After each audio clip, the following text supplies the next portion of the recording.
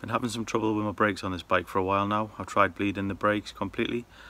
I've tried cleaning the rotors. Next step is to buy new pads, but before I buy new pads, I have a feeling the old ones are contaminated, so I just want to try one thing and see if that helps.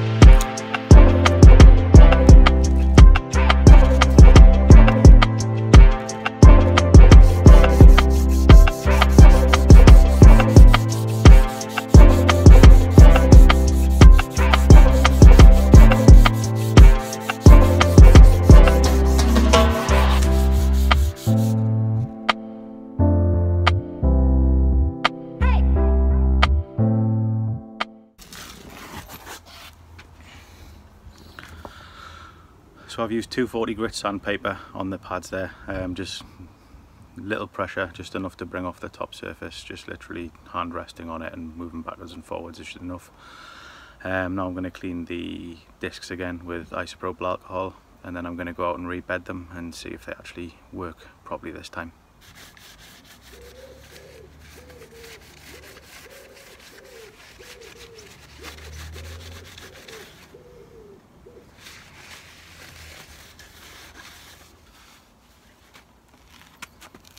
Let's get these bad boys back on the bike. So that's the bike all back together. Now we're just going to go find somewhere where we can, forgotten the word for it,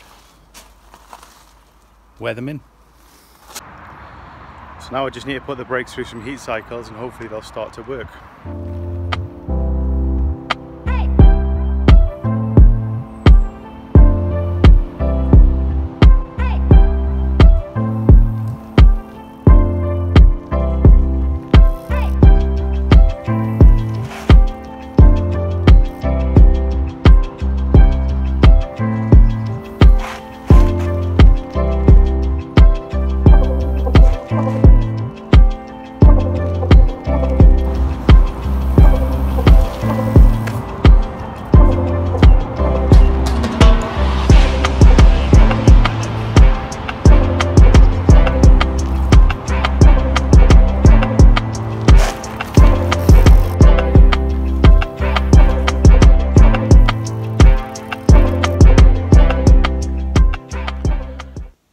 So it's the next day.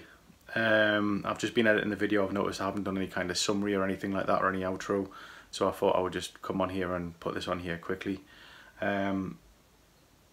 So is it worth doing? Do the brakes work as good as they did before they got contaminated? The answer is no. They do work better, quite a lot better than what they did before, but they're still not like sort of a new pad would feel. So I'm probably going to go out and buy some new pads for the bike anyway. And so that's it. If you've got any questions, put them down below. Hope you like the video and have a good day.